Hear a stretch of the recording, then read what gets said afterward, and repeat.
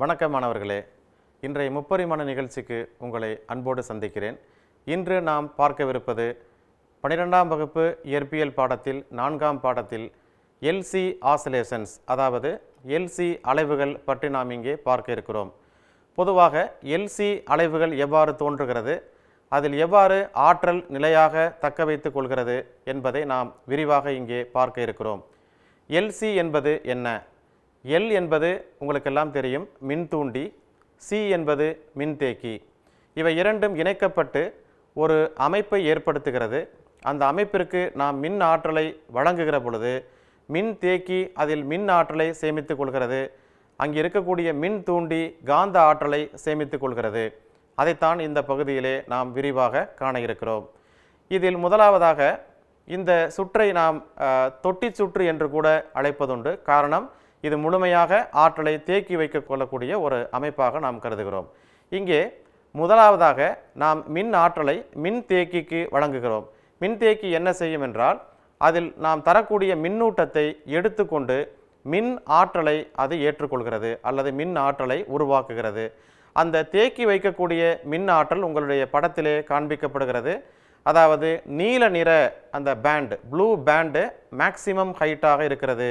அதாவது யூஇ மேக்சிமமாக இருக்கிறது, யூபி ஜீரோவாக இருக்கிறது. யூபி எந்த நிறத்திலும் காட்டவில்லை. ஏனென்று சொன்னால், மின்தேக்கி மின்னேற்றம் அடைகின்ற பொழுது அந்த மின் சுற்றில் மின்னோட்டம் உருவாவதில்லை. அதாவது மின்தூண்டி வழியாக செல்லக்கூடிய மின்னோட்டம் சுழியாக இருப்பதால் அங்கே எந்த காந்த ஆற்றலும் உருவாவதில்லை. இப்பொழுது நீங்கள் இரண்டாவது படத்தை பார்க்கிறீர்கள். மின்தேக்கி முழுமையாக மின்னாற்றலை சேமித்தவுடன் தன்னிடம் இருக்கக்கூடிய மின்னூட்டத்தை அது இழக்க தொடங்குகிறது. இப்போதுதான் அந்த மின் சுற்றிலே மின்னோட்டம் பாய்கிறதை நீங்கள் படத்தில் பார்க்கிறீர்கள். அப்போ மின்னோட்டம் மின்தூண்டியின் வழியாக செல்கிற பொழுது அந்த மின்தூண்டி இப்போது காந்த ஆற்றலை ஏற்றுக்கொள்கிறது அல்லது காந்த ஆற்றலை உருவாக்குகிறது. அங்கே இருக்கக்கூடிய மின்தூண்டியை சுற்றி இருக்கக்கூடிய அந்த லூப்ஸ் உங்களுக்கு எதை காட்டுகிறது, வளையங்கள் எதை காட்டுகிறது என்று சொன்னால், மின் தூண்டியில் காந்த ஆற்றல் உருவாக்கப்பட்டு சேமிக்கப்படுவதை காட்டுகிறது. இப்பொழுது நீங்கள் அந்த படத்தினுடைய இடதுபுறம் பார்க்கிற பொழுது உங்களுக்கு யூஇ அண்ட் யூபி, அது ப்ளூ அண்ட் ரெட் ரெண்டும் சம உயரத்தில் இருப்பதை நீங்கள் பார்க்க முடிகிறது. எனவே இங்கே அந்த யூஇ மற்றும் யூபி, அதாவது மின் ஆற்றலும் காந்த ஆற்றலும் ஈக்குவலாக சமமாக அங்கே இருக்கிறதை நாம் பார்க்க முடிகிறது. தொடர்ந்து மின்னோட்டம் மின் சுற்றில் தொடர்ந்து சென்று கொண்டிருக்கக்கூடிய வேளையில் மின்தூண்டி இப்போது அதிகமான காந்த ஆற்றலை இப்போது தேக்கி வைத்து கொள்ள தொடங்குகிறது. ஆக அதில் செல்லக்கூடிய மின்னோட்டம் பெரும மதிப்பை அடைகிறது. எனவே அந்த ஆற்றலும் பெரும மதிப்பை அடைகிறது. இப்பொழுது நீங்கள் படத்தில் பார்க்கும் பொழுது யூபி அதிகமாக இருக்கிறது. யூபியோடைய வேல்யூ மேக்சிமமாக இருக்குது. ஆல்மோஸ்ட் யூஇ பூஜ்ஜியமாக இருக்கிறது, ஜீரோவாக இருக்கிறது என்பதை நீங்கள் படத்தில் பார்க்குறீங்க. நான்காவது படத்தை பார்க்கும் பொழுது இப்போது மின்தூண்டியில் இருக்கக்கூடிய காந்த ஆற்றல் குறைய தொடங்குகிறது. ஆக இந்த இடத்திலே சமமாக நாம் அந்த ஆற்றலை பார்க்கிறோம். இப்போது அடுத்த படத்திற்கு நீங்கள் வரும்பொழுது இந்த மின் தூண்டியில் சேமிக்கக்கூடிய ஆற்றல் முழுமையாக இழந்து, அதாவது ஐ இங்கே ஜீரோ ஆகிறது. இப்போது மின்தேக்கி அதிகமான ஆற்றலை இப்பொழுது வைத்துக் கொள்கிறது. தொடர்ந்து இந்த மின் சுற்றில் இந்த நிகழ்வு நடைபெறுகிற பொழுது இங்கே ஒரு முக்கியமான விஷயத்தை நீங்கள் பார்க்கணும். இப்போது மின்னோட்டமானது எதிர் திசையில் பாய தொடங்குகிறது. ஆக இந்த படத்தில் நீங்கள் பார்த்தீங்கன்னா மீண்டும் அந்த மின் ஆற்றலும் காந்த ஆற்றலும் ஒரு சமநிலையை பெறுகிறது. மீண்டும் மின்னோட்டம் எதிர் திசையில் தொடர்ந்து பாய்கிற பொழுது இப்போது காந்த ஆற்றல் பெரும அளவிலும் மின் ஆற்றல் சிறும அளவிலும் இருக்கிறது. அதனை அடுத்த படத்தில் நீங்கள் பார்த்தீங்கன்னா இந்த காந்த ஆற்றல் குறைந்து மின் ஆற்றல் அதிகரித்து சமநிலையை தொடங்குகிறது. இறுதியாக காந்த ஆற்றல் முழுமையாக குறைந்து, அதாவது ஜீரோ நிலையை அடைந்து மின்னாற்றல் மேக்சிமம் ஆயிருது. ஸோ ஆற்றல் தொடர்ந்து மின்னாற்றல் உயர்கிற பொழுது காந்த ஆற்றல் குறைவாகவும், மின்னாற்றல் குறைகிற பொழுது காந்த ஆற்றல் அதிகரித்தும், அல்லது மின்னாற்றலும் காந்த ஆற்றலும் சில வேளைகளில் பங்கிடப்பட்டு ஒரு நிலையான அமைப்பை, ஒரு நிலையான ஆற்றலை அந்த அமைப்பு தேக்கி வைத்துக் கொள்வதை நாம் இந்த படங்களில் பார்க்க முடிகிறது. இந்த படத்திலிருந்து ஒரு டிப்ஸ் நம்ம எளிமையாக மனதில் பதிய வைத்துக் கொள்வதற்கான ஒரு டிப்ஸ் நீங்கள் பார்த்தீங்கன்னா, படத்தில் இடதுபுறம் இருக்கக்கூடிய படமும் வலதுபுறம் இருக்கக்கூடிய படமும் ஒன்றாகவே இருக்கும். இந்த பக்கமும் யூஇயோடைய வேல்யூ ஒரே மாதிரியாக இருக்கும். அது மாதிரி நீங்கள் மேலே பார்த்தீங்கன்னா மேலே நடுவில் இருக்கக்கூடிய படமும் கீழே நடுவில் இருக்கக்கூடிய படமும் ஒரே மாதிரியாக இருப்பதை நாம் பார்க்க முடிகிறது. இரண்டிலுமே யூபியோட மதிப்பு மேக்சிமமாக இருப்பதை பெருமமாக இருப்பதை நாம் பார்க்க முடிகிறது. அதே போல் மேலே இருக்கக்கூடிய 3 படங்களும் கீழே இருக்கக்கூடிய 3 படங்களும் ஒரே மாதிரியாக இருக்கும். ஆனால் ஒரே ஒரு வித்தியாசம் என்னவென்றால் மின்னோட்டம் அங்கே ஃப்ரம் லெஃப்ட் டு ரைட்டு செல்வதாக, அதாவது இடதுபுறத்திலிருந்து வலதுபுறத்துக்கு செல்கிறது, கீழே வலதுபுறத்திலிருந்து இடதுபுறத்துக்கு செல்கிறது. இதைத்தான் இந்த எல்சி அலைவுகள். இதை ஏன் நாம் அலைவுகள் என்று சொல்கிறோம் என்று சொன்னால் மின்னோட்டத்தினுடைய திசையானது காலத்தை பொறுத்து மாறுகிறது. அதனால் ஒரு மாறுதிசை அலைவுகளை இந்த அமைப்பானது ஏற்படுத்துவதை இந்த படத்தின் மூலமாக நாம் அறிந்து கொள்ள முடிகிறது. அடுத்ததாக இந்த எல்சி அலைவுகள் இந்த தொட்டி சுற்றில் உருவாக்குகிற பொழுது இது எப்படி ஆற்றலை மாறாமல் வைத்துக் கொள்கிறது, how the total energy is conserved என்பதை இந்த அனாலிசிஸில் நாம் பார்க்க இருக்கிறோம். இந்த மின்தேக்கியில் சேமிக்கக்கூடிய ஆற்றலும் மின்தூண்டியில் சேமிக்கக்கூடிய ஆற்றலும் எவ்வாறு மேத்தமேட்டிக்கலாக கணித கூற்றாக எழுதப்படுகிறது அப்படின்னு நம்ம பார்க்குறோம். மொத்த ஆற்றலை நாம் உப்சிலான் சிம்பல் எழுதுகிறோம். உப்சிலான் is equal to உப்சிலான் E plus உப்சிலான் B. உப்சிலான் இ என்பது எதை காட்டுகிறது அப்படின்னா மின்தேக்கியில் சேமிக்கக்கூடிய ஆற்றலை காட்டுகிறது. உப்சிலான் பி என்பது மின் தூண்டியில் சேமிக்கக்கூடிய ஆற்றலை காட்டுகிறது. மின்தேக்கியில் சேமிக்கக்கூடிய ஆற்றலுக்கான வாய்ப்பாடு நீங்கள் ஏற்கனவே நிலைமின்னியல் பாடத்தில் நன்றாக படித்திருக்கிறீர்கள். Q² டிவைடட் பை 2C என்பதுதான் ஒரு மின்தேக்கி சேமிக்கக்கூடிய ஆற்றலாக நாம் கருதுகிறோம். இங்கே C என்பது அந்த மின்தேக்கியினுடைய மின்தேக்கு திறனை குறிக்கும். அடுத்தபடியாக அந்த UB என்பது பார்த்தீங்க அப்படின்னு சொன்னால் UB என்பது மின் தூண்டி சேமிக்கக்கூடிய காந்த ஆற்றலை குறிக்கிறது. அதற்கான வாய்ப்பாடும் நீங்கள் ஏற்கனவே படித்து வைத்திருக்கிறீர்கள். 1/2 Li². இங்கு L என்பது மின் தூண்டியினுடைய மின் நிலைமத்தை குறிக்கிறது. I என்பது அதன் வழியாக செல்லக்கூடிய மின்னோட்டத்தை குறிக்கிறது. இப்போ அந்த படத்தை நாம் இந்த கணித கூற்றுகளோடு ஒப்பிடுகிற பொழுது முதல் படத்தில் காந்த ஆற்றல் சுழியாக இருக்கும் பொழுது மின்தேக்கியில் சேமிக்கக்கூடிய ஆற்றல் பெருமமாக இருப்பதை நாம் பார்க்கிறோம். அதாவது U is equal to, that is upsilon equal to, உங்களுக்கு upsilon என்பது கூறுவது கடினமாக இருந்தால் நீங்கள் U என்று உபயோகித்துக் கொள்ளலாம். U is equal to Qm² divided by 2C plus 0. இங்கே ஏன் நான் Qm என்று குறிப்பிடுகிறேன்? மின்தேக்கியில் மின்னூட்டம் பெரும மதிப்பு இருக்கும் பொழுது இங்கே மின்தூண்டியில் மின்னோட்டம் சுழி மதிப்பாக இருக்கிறது. எனவே மொத்த ஆற்றல் இங்கே பார்த்தீங்கன்னு சொன்னால் Qm² by 2C ஆக இருக்கிறது. இதுதான் முதல் படத்திற்கான மேத்தமெட்டிக்கல் எக்ஸ்பிளனேஷன். அடுத்து ரெண்டாவது படத்தில் நம்ம பார்த்தோம் மின்தேக்கியிலும் மின்தூண்டியிலும் ஆற்றல் எப்படி சேமிக்கப்படுகிறது அப்படின்னு சொல்லிட்டு. இப்போ மின்தூண்டியில் அதை உருவாக்கப்படுகின்ற அந்த ஆற்றல் பெரும மதிப்பாக இருக்கும் பொழுது மின்தேக்கியில் சேமிக்கக்கூடிய ஆற்றல் மிகச் சிறுமமாக இருக்கும். அப்போ the first term becomes 0 plus 1/2 Lim². இங்கே நீங்கள் பார்த்தீங்க அப்படின்னா அந்த மின்தூண்டியில் சேமிக்கக்கூடிய ஆற்றல் இப்போது பெருமமாக இருக்கிறது.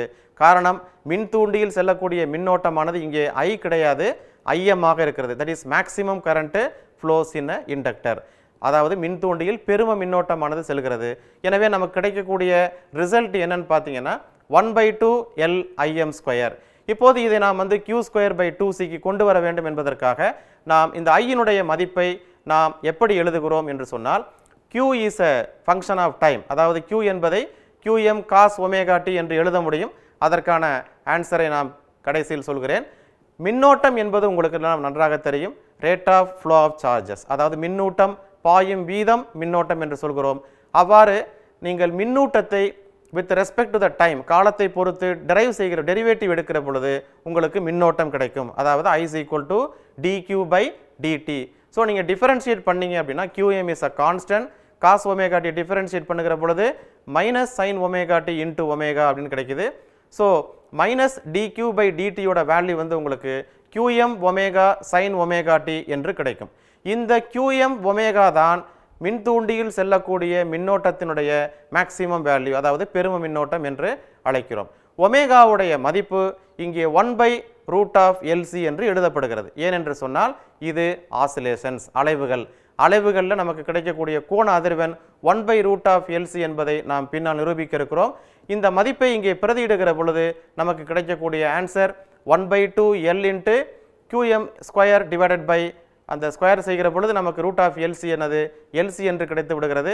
எனவே நமக்கு கிடைக்கக்கூடிய answer Q² m divided by 2C ஆக நமக்கு கிடைத்து விடுகிறது. இப்போதும் இந்த ஆற்றலுடைய மதிப்பு மாறவில்லை.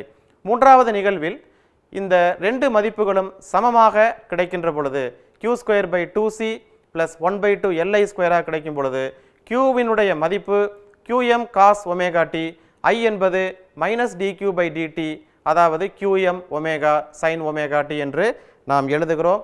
இந்த இடத்தில் இந்த மதிப்புகளை நீங்கள் அந்த வாய்ப்பாட்டில் சமர்ப்பிக்கிற பொழுது q square that is qm square cos square omega t by 2c plus 1/2 l I square. So 1/2 அங்கே இருக்கிறது, l இருக்கிறது, I square. I is qm omega sin omega t whole square பண்ணுகிற பொழுது எல்லாமே உங்களுக்கு ஸ்கொயர் டேர்மாக மாறிடும். இப்போ நீங்கள் பார்த்தீங்கன்னா q square cos square omega t by 2c plus l. ஒமேகாவுடைய மதிப்பு என்ன? 1/root over LC. So 1 divided by ஒமேகாவுடைய மதிப்பு 1/root LC, ஒமேகா ஸ்கொயருடைய மதிப்பு 1/LC. அதை சப்ஸ்டியூட் செய்கிறோம், L மதிப்பை கேன்சல் பண்ணுறோம். So q square qm square by 2c மதிப்பை நீங்கள் காமனாக வெளியில் எடுத்துட்டிங்கன்னா உங்களுக்கு ரிமைனிங் டேர்ம்ஸ் பாருங்கள் ரொம்ப ஈஸியாக இருக்கும். cos square omega t plus sin square omega t அதோடைய வேல்யூ 1. ஸோ ஃபைனல் ரிசல்ட் பார்த்தீங்கன்னா qm ஸ்கொயர் பை 2c. ஆக இந்த நிகழ்விலும் கூட மொத்த ஆற்றலுடைய மதிப்பு மாறிலியாக இருப்பதை நாம் பார்க்க முடிகிறது. ஆக எந்த ஒரு நிலையிலுமே இப்போ ரிவர்ஸ்லையும் இதே கேஸ் தான். ஆக எந்த ஒரு நிலையிலுமே இந்த அமைப்பு தேக்கி வைக்கக்கூடிய ஆற்றல் மாறவில்லை என்பதை நாம் புரிந்து கொள்ள முடிகிறது. மாணவர்களே, நீங்கள் LC ஆசிலேஷன்ஸை நீங்கள் இப்பொழுது புரிந்து கொண்டிருப்பீர்கள் என்று நான் நம்புகிறேன். இந்த LC அலைவுகளை நாம் ஏற்கனவே படித்த தனிச்சீரிசை இயக்கத்தோடு நீங்கள் ஒப்பிட்டு பார்க்கலாம். இந்த LC அமைப்பில் மின்தேக்கி சேமித்து வைக்கக்கூடிய ஆற்றல் என்ன? q square by 2c. அதே போல் அங்கே அந்த ஒரு தனிச்சீரிசை இயற்றியில் உதாரணமாக நீங்கள் ஒரு ஸ்ப்ரிங் சிஸ்டம், ஒரு சுருள்வில் அமைப்பை நீங்கள் எடுத்துக்கொண்டால் இங்கே சேமிக்கக்கூடிய ஆற்றலானது 1/2 kx ஸ்கொயர். இங்கே k என்பது சுருள் மாறிலி, x என்பது இடப்பெயர்ச்சி அப்படின்னு நம்ம எடுத்துக்கிறோம். அதே போல் மின்தூண்டி இங்கே சேமிக்கக்கூடிய ஆற்றலுடைய மதிப்பு நீங்கள் பார்த்தீங்கன்னா 1/2 li ஸ்கொயர், ஐயோட மதிப்பு dq பை dt. இதை நீங்கள் அந்த சுருள்வில் அமைப்பினுடைய இயக்க ஆற்றலோடு நீங்கள் ஒப்பிட்டு பார்க்கலாம். 1/2 mv ஸ்கொயர். இங்கு v என்பது dx பை dt, அதாவது இடப்பெயர்ச்சி, மாறுபாட்டு வீதம், திசைவேகம் என்று நாம் சொல்கிறோம். இப்பொழுது இந்த அட்டவணையில் நீங்கள் பார்ப்பது ஒரு கம்பேரிசன். அந்த தனிச்சீரிசை இயக்கத்திற்கும் இந்த LC அலைவு இயக்கத்துக்கும் உள்ள ஒரு ஒப்பீட்டை தான் நாம் இங்கே பார்க்கிறோம். இங்கே மின்னூட்டம் q, இங்கே இடப்பெயர்ச்சி x. இங்கே மின்னோட்டம் I dq பை dt, இங்கே திசைவேகம் v என்பது dx பை dt. இங்கே மின்தூண்டல் n L, இங்கே நிறையானது m. இங்கே கான்ஸ்டன்ட் எப்படி? இங்கே k ன்னு சொல்கிறோம், ஸ்ப்ரிங் கான்ஸ்டன்ட் k. வேறஸ் இங்கே கான்ஸ்டன்ட் 1/c ஆக எடுத்துக்கொள்கிற பொழுது 1/2 kx ஸ்கொயர் என்பது மின்தூண்டியில் சேமிக்கப்படுகின்ற ஆற்றல். இங்கே q ஸ்கொயர் பை tc நீங்கள் பிரேக் பண்ணி பார்த்தீங்கன்னா 1/2 into 1/c into q square. So x இருக்க வேண்டிய இடத்துல q இருக்குது, கான்ஸ்டன்ட் k இருக்க வேண்டிய இடத்துல 1/c இருக்குது. ஆக ஆற்றல் ஒப்பீடு நீங்கள் பார்த்தீங்கன்னா காந்த ஆற்றல் 1/2 li ஸ்கொயர், இயக்க ஆற்றல் 1/2 mv ஸ்கொயர். அப்போ இங்கே மின்காந்த ஆற்றலாக இங்கே இந்த தொட்டி அமைப்பில் இந்த சர்க்கியூட்டில் சேமிக்கப்படுகிறது. இங்கே மெக்கானிக்கல் எனர்ஜி, அதாவது எந்திர ஆற்றலாக இங்கே சேமிக்கப்படுகிறது. எந்திர ஆற்றல் என்று சொல்லுகிற பொழுது it is a some of potential energy and kinetic energy, அதாவது நிலையாற்றல் மற்றும் இயக்க ஆற்றல். நிலையாற்றல் என்பது இங்கே ஸ்ப்ரிங் சிஸ்டமில் என்னவா இருக்குது? ஒரு ஸ்ப்ரிங் எனர்ஜி, அதாவது சுருள்விலில் சேமிக்கக்கூடிய ஆற்றலாக நமக்கு கிடைக்கிறது. Is 1/2 kx square, then 1/2 mv square என்பது இயக்க ஆற்றல். ஸோ ஒரு கம்பேரிசனுக்காக இந்த அட்டவணையை நாம் ஒப்பிட்டு பார்க்கிறோம். தனிச்சீரிசை இயக்கத்தை பொறுத்தவரையில் மாணவர்களே உங்களுக்கு எல்லாம் தெரியும், அதனுடைய கோண அதிர்வெண் என்பது omega is equal to square root of k by m என்று எழுதுகிறோம். கடைசியாக அதனுடைய அதிர்வெண்ணை நாம் எப்படி பார்த்திருக்கிறோம்? Omega is equal to 1/root of LC என்று பார்த்திருக்கிறோம். இதை எப்படி ப்ரூஃப் செய்வது, அதாவது நிரூபிப்பது என்பதை நாம் இப்போது பார்க்க இருக்கிறோம். இதில் இந்த ஸ்ப்ரிங் சிஸ்டமில் E இஸ் ஈக்குவல் டு மொத்த ஆற்றல் என்பது நிலையாற்றல் ப்ளஸ் இயக்க ஆற்றல் எழுதும்போது 1/2 mv square plus 1/2 kx square என்று எழுதுகிறோம். இதனுடைய ஆற்றல் காலத்தை பொறுத்து மாறுகிற பொழுது you differentiate with respect to the time. So dE by dt is equal to, அப்படி நீங்கள் ஆஃப் mv ஸ்கொயர் நீங்கள் டிஃபரன்ஷியேட் பண்ணுங்கள், 1/2 v square 2v dv by dt. So X power என்ன நீங்கள் டிஃபரன்ஷியேட் பண்ணிங்கன்னா nx பவர் n மைனஸ் 1 கிடைக்கும். So 1/2 m into 2v dv by dt plus அங்கே என்ன இருக்குது? அடுத்தது half kx ஸ்கொயர் இருக்குது, half k into X square. X ஸ்கொயரை நீங்கள் வகைப்படுத்துகிற பொழுது 2x dx by dt is equal to 0ன்னு போடுறோம். ஏன் ஈக்குவல் டு 0ன்னு போடுறோம்? ஏன்னா ஆற்றல் மாறாத நிலையில் இருக்கிறது. அப்போ டிஃபரன்ஷியேட் பண்ணுறப்ப கான்ஸ்டண்ட்டை நீங்கள் வகைப்படுத்துகிற பொழுது அதனுடைய மதிப்பு பூஜ்ஜியமாக விடுகிறது. ஸோ ரைட் ஹேண்ட் சைடு வந்து 0. ஸோ இந்த ஈக்குவேஷனை கொஞ்சம் சிம்பிளிஃபை பண்ணுறோம். 2 கேன்சல் பண்ணிடுறீங்க. இங்கே dx by dt என்பது என்ன? இடப்பெயர்ச்சி மாறுபாட்டு வீதம், அதாவது திசைவேகம். ஸோ இந்த கான்ஸ்டன்ட்ஸ் எல்லாம் கேன்சல் பண்ணிட்டு பார்த்தீங்க அப்படின்னா இந்த dx by dt என்பது திசைவேகம் v. இங்கே ஒரு திசைவேகம் இருக்குது ஃபர்ஸ்ட் டேர்மில். ஸோ அதை கேன்சல் பண்ணிடலாம். 1/2 கேன்சல் பண்ணிடலாம். 2 கேன்சல் பண்ணிடலாம். அப்போ dv by dt என்பது என்ன? திசைவேக மாறுபாட்டு வீதம். திசைவேக மாறுபாட்டு வீதம் என்பது என்ன? முடுக்கம். முடுக்கம் என்பது செகண்ட் டெரிவேட்டிவ் ஆஃப் டிஸ்பிளேஸ்மெண்ட். அதாவது 2 முறை நீங்கள் ஒரு இடப்பெயர்ச்சியை வகைப்படுத்துகிற பொழுது உங்களுக்கு முடுக்கம் கிடைக்கும். So m into d2x by dt square plus kx is equal to 0. So இது ஒரு standard differential second order linear equation. அப்போ இதோடைய தீர்வு என்னவாக இருக்கும் என்பதை நாம் கீழே பார்க்க முடியும். So x is a function of time which is equal to xm cos of omega t plus phi. So இது வந்து ஒரு தனிச்சீரிசை இயக்கத்திற்கான ஒரு தீர்வாக நமக்கு கிடைக்கிறது. Solution of this equation. இப்போ நாம் வைத்திருக்கக்கூடிய இந்த எல்சி அமைப்பினுடைய கோண அதிர்வெண்ணை எவ்வாறு கண்டறிவது என்பதை பார்க்கலாம் மாணவர்களே. நமக்கு இதில் தெரியும் மின்னோட்டம் என்பது காலத்தை சார்ந்து மாறுபடுகிறது. I is a function of time. So I என்பது dq by dt. So d by dt, அதாவது இங்கே q என்பது qm of cos of omega t plus phi என்று தெரியும். ஸோ நீங்கள் டிஃபரன்ஷியேட் பண்ணுங்கள். qm வெளியில் எடுத்துருங்க. cos of omega t plus phi இருக்கிறது இல்லையா? ஸோ அதை நீங்கள் டிஃபரன்ஷியேட் பண்ணுறப்ப என்ன வரும்? Minus sign of omega t plus 5 into omega டியை நீங்கள் திரும்ப டிஃபரன்ஷியேட் பண்ணும்போது உங்களுக்கு ஒமேகா என்று கிடைக்கும். ஸோ இவர் final result will be I is a function of time is equal to minus Im sin of omega t plus 5 என்று கிடைக்கிறது. இப்பொழுது நீங்கள் பாருங்கள், நமக்கு இந்த அமைப்பில், எந்த அமைப்பில்? எல்சி அமைப்பில் இருக்கக்கூடிய ஆற்றல் என்ன? நம்ம ஏற்கனவே பார்த்தது வந்து தனிச்சீரிசை அமைப்பில் இருக்கக்கூடிய அந்த மொத்த ஆற்றல் நம்ம பார்த்துருக்கோம். இப்போ நம்ம பார்க்குறது எல்சி அமைப்பில் இருக்கக்கூடிய மொத்த ஆற்றல். This is also a constant. இதுவும் மாறிலி தான். இதனுடைய மதிப்பை நீங்கள் பார்த்தீங்க அப்படின்னா 1/2 Li ஸ்கொயர். இது காந்த ஆற்றலுடைய மதிப்பு. அதே போல் மின் தேக்கி சேமிக்கக்கூடிய மதிப்பு 1/2 into 1/c into q square. இது காலத்தை பொறுத்து மாறுகிற பொழுது you differentiate this energy with respect to the time. So d by dt of this உப்சிலான் value will be equal to 1/2 L. I ஸ்கொயரை நீங்கள் திரும்ப டிஃபரன்ஷியேட் பண்ணுறீங்க. த சிமிலர் ப்ரொசீஜர். I ஸ்கொயரை நீங்கள் வகைப்படுத்துகிற பொழுது 2i di by dt plus 1/2c q square இருக்கிறது. அங்கே q ஸ்கொயரை நீங்கள் டிஃபரன்ஷியேட் பண்ணுகிற பொழுது 2q dq by dt கிடைக்குது.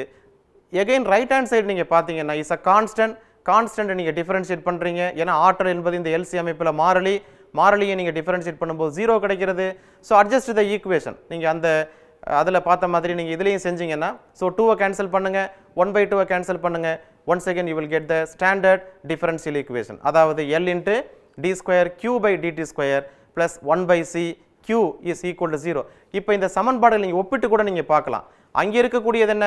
D square X by DD square. அதே போல் m இருந்துச்சு, அங்கே இங்கே L இருக்குது. அதே மாதிரி அங்கே k இருக்குது, இங்கே 1/c இருக்குது. ஸோ ஒரு கம்பேரிசனுக்காக சொன்னேன். இப்போ இதனுடைய தீர்வும் நமக்கு எப்படி கிடைக்கும்னா q is a function of t. இதனுடைய ஏன்னா இதுவும் பார்த்தீங்கன்னா இரண்டாம் வகைக்கெழுவாக இருக்கிறது, அதாவது second order linear differential equation. So இதோடைய தீர்வை நீங்கள் கண்டுபிடிப்ப தெரியும், உங்களுக்கு மேத்தமெட்டிக்ஸில் படிச்சிருப்பீங்க. இதோடைய தீர்வு q is a function of time qm cos of omega t plus 5. இப்போது நாம் இந்த மதிப்புகளை இந்த d square q by dt square மறுபடி நம்ம dq by dt கண்டுபிடிச்சு d square q by dt square value நம்ம கண்டுபிடிச்சோன்னு சொன்னால் minus qm omega square cos of omega t plus 5 என்று கிடைக்கிறது. இந்த மதிப்புகளை நாம் அந்த லீனியர் டிஃபரன்ஷியல் ஈக்குவேஷன்ஸில் நீங்கள் பிரதியிடுகிற பொழுது L into minus qm omega square cos of omega t plus 5 plus 1/c qm cos of omega t plus 5 is equal to 0. இப்போ இந்த செகண்ட் டேர்ம் அப்படியே ரைட் ஹேண்ட் சைடு கொண்டு போயிருங்க. ரைட் ஹேண்ட் சைடு கொண்டு போயிட்டீங்கன்னா qm cancel பண்ணிடலாம். Cos of omega t plus 5 cos of omega t plus 5 cancel பண்ணிடலாம். ரெண்டு சைடும் இருக்கக்கூடிய மைனஸை கேன்சல் பண்ணிடலாம். நாம் கண்டுபிடிக்க வேண்டிய ஒமேகா ஸ்கொயர் மதிப்பு இப்போ கிடைச்சிருச்சு. Omega square is equal to 1 divided by LC. Therefore omega is equal to 1/√LC. ஆக இந்த மதிப்புகளை நாம் அந்த second order linear differential equation நம்ம சப்ஸ்டிட் பண்ணுறப்ப நமக்கு எல்லோட மதிப்பு L into minus qm omega square cos of omega t plus phi plus 1 by c qm cos of omega t plus phi is equal to 0. So, the second term right side கொண்டு போய் நாம் அந்த cos omega t plus phi ஓட வேல்யூவை cancel பண்ணிடலாம், qm வேல்யூவை cancel பண்ணிடலாம்.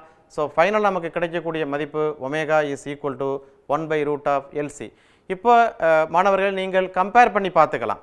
தனிச்சீரிசை இயக்கத்தில் கிடைக்கக்கூடிய omega is equal to 1 by root of LC மதிப்பும் இந்த LC அமைப்பில் உருவாகக்கூடிய அலைகள் தரக்கூடிய கோண அதிர்வெண் omega equal 1 by root of LC இரண்டும் ஒரே மாதிரியாக இருக்கக்கூடிய காரணத்தினால்தான் தனிச்சீரிசை அலைவுகளும் இந்த அலைவுகளும் ஒரே மாதிரியாக இருக்கிறது.